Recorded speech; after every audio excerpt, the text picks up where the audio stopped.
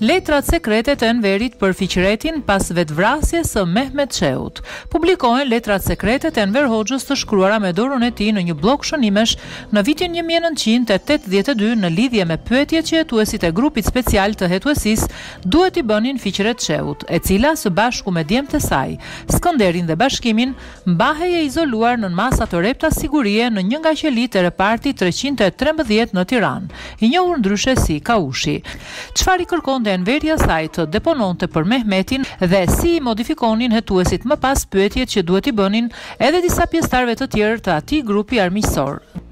Nga Dashnor Kaloçi, plot 36 vjet më parë në janarin e vitit 1983 në repartin 313 të Tiranës, apo siç njihen ndryshe burgu i vjetër i Tiranës, afër stacionit të trenit, filloi inspektimi i procesit hetimor ndaj të ashtu quajturit grupi armiqësor i Kadrias Biut, që akuzoheshin si bashkëpunëtor të ngushtë të poliagentit Mehmet Shehut, ku bënin pjesë dhe Feçor Shehu, ish zëvendës ministri i Brendshëm dhe drejtori i sigurimit të shtetit, Nesti Nase, ish ministri i punëve të jashtme Llambi Ziçishti, ish ministri i shëndetësisë Llambi Peçi, ish drejtor në sigurimin e shtetit për ruajtjen e sigurisë dhe personalitetet të udhëheqjes, Mjallaq Ziçishti, ish zëvendës ministri i Brendshëm, Fiqret Shehu, bashkëshortja e Mehmetit, Ali Çeno, ish komandant i grupit shoqërimit të kryeministrit Mehmet Shehu, Gani Kodra, ish funksionar në sigurimin e shtetit, Xhavit Ahmet Aga, berber në Hotel Dajti, Skënder dhe Bashkim Shehu e të tjerë. Lidhur me këtë ngjarje tashmë të njohur dhe të shumë përfolur vetëm pas viteve 90, me shëmbjen e regjimit komunist u bë mundur publikimi dokumentave arkivor me proces verbal hetimor dhe gjyqësor, si dhe disa dëshmi të dhëna nga ish pjesëtar të atij grupi armiqësor, duke hedhur dritë dhe dëshmi mbi akuzat që u bëshin atyre, si dhe dëshmitë të pandeurve. Pjesë e tyre janë dhe këto dokumenta mjaft të rralla dhe autentike që po botojmë në këtë shkrim, të cilat po i publikojmë në vazhdën e atyre dhjetra dokumentave dhe materialeve të ndryshme arkivore. Dokumentat në fjalë janë disa letra në dorëshkrime të shkruara nga ish diktatori komunist Enver Hoxha me dorën e tij, ku ai ka formuluar një sër pyetjesh për Fiqret Shehun dhe veprimtarinë armiqësore të bashkëshortit të saj, ish kryeministri shqiptar Mehmet Shehu, i cili vetëm pak kohë më parë në mëngjesin e 18 tetorit të vitit 1981 u gjeti vdekur nga plumba pistolete në dhomën e tij të gjumit në vilën e re të bllokut ku ai banonte. Këto dorëshkrime të Enver Hoxhës me pyetjet përkatëse për Fiqretin i përkasin periudhës në fillim të vitit 1982, pak kohë pas vetëvrasjes, sipas versionit zyrtar të ish kryeministrit Mehmet Shehu, ku bashkëshortja e tij Fiqreti së bashku me dy djemtë, Skënderin dhe Bashkimin, ishin arrestuar dhe mbaheshin të izoluar në burgun 313 të Tiranës, të akuzuar si bashkëpunëtor të armikut Mehmet Shehu. Bashkë me këto letra origjinale të shkruara nga ish diktatori komunist i Shqipërisë, publikohen dhe disa nga proces verbalet hetimore në ngarkim të Fiqret Shehut, të bëra kryesisht në periudhën mars-qershor të vitit 1982,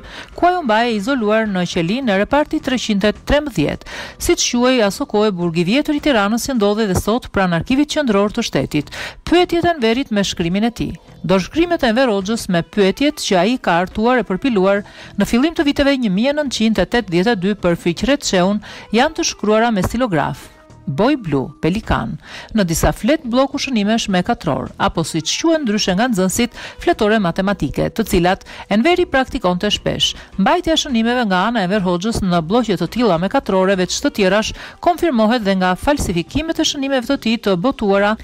dhe nga faksimilet e shënimeve të tij të botuara dhe në albumi luksoz me ngjyra që ju kushtua pas vdekjes së tij, ku pjesa më e madhe e shënimeve janë të shkruara në të tilla bloqe. Në krye të faqes së parë të dorëshkrimeve të Enver Hoxhës është shkruar pyetje për Fiqret Shehun dhe më pas janë radhitur pyetje të shkruara në formë poezish, duke e vënë dhe numrin përkatës nga njëshi e me radhë. Disa nga pyetjet, si për shembull 4 apo 6, kanë dhe disa nën pyetje të cilat Enver Hoxha i ka vënë me gërma nga A-ja tek D-ja. Ajo që bie në sy po të shihet ana formale e radhitjes së pyetjeve është se pas pyetjes së 4, e cila është ndarë në 5-9 pyetje nga A-ja tek E-ja, Enveri nuk është treguar shumë i vëmendshëm, pasi i vazhdon pyetjet e tij duke filluar përsëri nga numri 4. Pra në pyetjet e tij janë 2 pyetje me numrin 4. Ja pyetjet e Enverit dhe hetuesve për Fiqretin. Në pyetjen e parë që Enver Hoxha ka përgatitur për Fiqret Shehun shkruhet: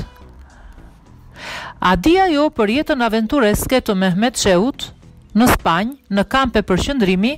Pas këtyre pyetjeve në pikën e dytë shkruhet: lidhjet e tij me agjenturën amerikane, Gestapo franceze. Këto pyetje të publikuara nga Enver Hoxha dhe të shkruara me dorën e tij, më pas i jepeshin hetuesisë dhe ajo i rregullonte duke i koncentruar apo zgjeruar ato sipas rastit. Kështu, lidhur me pyetjen e pikës së dytë ku thuhet: lidhjet e tij me agjenturën amerikane, Gestapo franceze. Në proces verbalin e hetuesis speciale, dy hetuesit DP dhe SF që kanë marrë në pyetje Fiqret Sheun e kanë formuluar atë duke ja paraqitur asaj në këtë mënyrë: na shpjegoni e pandehur, a është vënë armiku Mehmet Shehut në shërbim të agjenturave të shteteve të huaja? Në rast se po, cilës agjentur? Në çko është vënë në shërbim dhe kur e keni mësuar ju këtë? Deponimet e Fiqret Shehut. Pas pyetjes së hetuesve për përgjigjen e Fiqret Shehut, e cila në fund mban firmën e saj dhe të dy hetuesve në fjalë, midis të tjera shkruhet: këto dyshime që mu krijuan për të kaluar në Mehmet Shehut mu forcuan me çlirimin e Shqipërisë dhe pikërisht në vitin 1945 kur në vendin tonë erdhi misioni amerikan. Mu kujtohet se në atë kohë ne kemi banuar në një godinë që sot është shtëpia e pritjes numër 1, ndërsa misioni amerikan ishte vendosur në godinën ku sot është ambasada italiane. Në atë kohë një ditë erdhi Mehmet Shehut dhe më kërkoi që t'i bënim një vizitë mirëseardhje misionit amerikan, në krye të cilit ishte dhe drejtori i shkollës teknike amerikane ku kishte mësuar Mehmet Shehut. Kur Mehmet Shehut më bëri këtë propozim, unë i thash: duhet kjo vizitë? Aq më tepër ç'dua unë për t'i uruar shefit të misionit amerikan mirëseardhjen. Mehmet Shehut më tha: unë e kam pasur drejtor shkolle dhe thjesht një vizitë mirëseardhje do t'i bëjmë.